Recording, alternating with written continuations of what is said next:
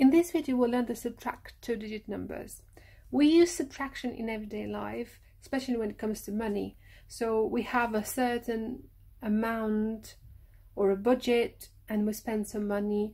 So when we need to work out what we have left, we use subtraction. This is just one example, but there are many other examples in everyday life. I will use three methods to explain subtraction. One of them is the column method. I'll start off with that. So I've got two examples. 25 take away 13 is the first one. So I'll start by representing 25 using cubes. So I've got two lots of 10 and there are 5 single cubes in there. I need to take away 13 from that. So I'll start from the units because I may not be able to take away enough. And we'll see what that means. So I've got 5, I need to take away 3. There is 1, 2, 3. I've taken away 3, so that's left me with 2. So there is 2. Now I've got 2 of these sets of 10 and then I need to take away 1, so I'll take away 1. What do I have left is just one of them, so I'll make that a 12. So 25 take away 13 leaves me with 12. So let's recap. We took away 3 from the 5 and we had 2 left. We will take away 1 from the 2 and we had 1 left. Now we've got 42 take away 19, so I'll do the same thing and represent 42 using the cubes. So I have 4 lots of 10 and 2 single cubes. I need to take away 19, so 9 to take away from 2. Am I able to do that? I can take away 1 or 2, but not any more than that.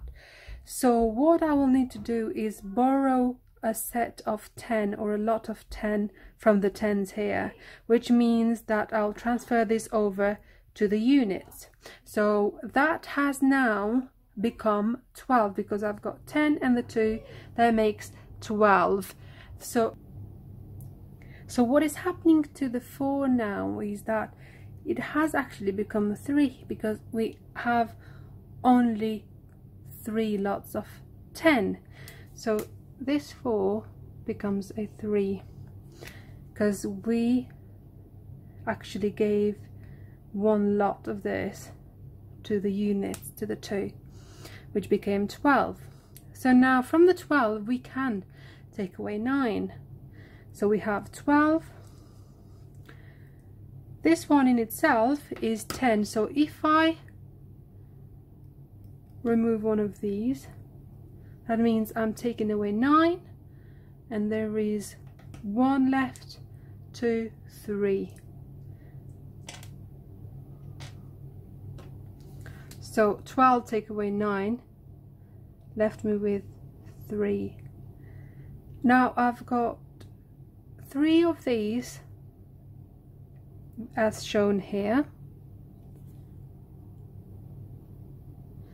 and I'll take away 1.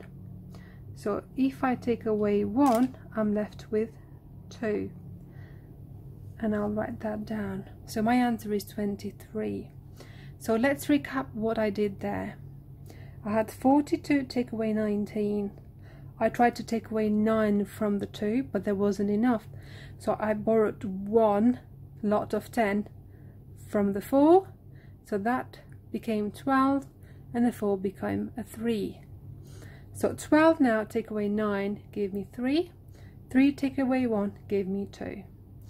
So this is how you use the column method to subtract. I'll look at 2 more examples to illustrate. So we have 35 take away 26. So we've got 6 to be taken away from 5, Well, that is not possible because 6 is bigger than 5. So I'm going to have to borrow one lot from 3. So 3 becomes a 2 and 5 becomes 15. 15, take away 6, gives me 9. And 2 take away 2 leaves me with 0, and I don't need to write that number in front. So my answer would be 9. We'll now look at how to subtract 2-digit numbers using the partition method. So I will split 25 into 20 and 5 and 13 into 10 and 3. So 20 take away 10 leaves me with 10. 5 take away 3 gives me 2. So my answer is 12. Now I've got 42, which I'll split into 40 and 2. 39 into 30 and 9.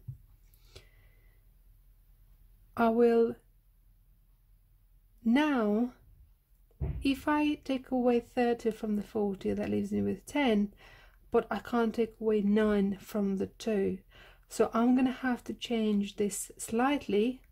So I make this into 30 and 12. It still makes 42. Because then it's going to be easy to take away 9 from the 12. So 30, take away 30, leaves me with 0. 12, take away 9, leaves me with 3. So my answer is 3. So this is how you use the partition method for subtracting numbers. In this video we'll learn to subtract 2-digit numbers using the number line method. So we've got 25, take away 13. I'll start off with 25 and I will take away 10 first because 13 is made of 10 and 3, so I'll take away 10 to go to 15 and then take away 3 to go to 12. So my answer is 12. Now I'll do the same with the 42, take away 39. So in my mind I've got 39, it's got 10 and 10 and 10 and 9. So I'll start with 42, take away 10, that gives me 32, take away 10, that gives me 22, and another 10, that gives me 12. Now from that I take away 9 and that leaves me with 3. So my answer is 3 for this. So this is how you use the number line method to subtract.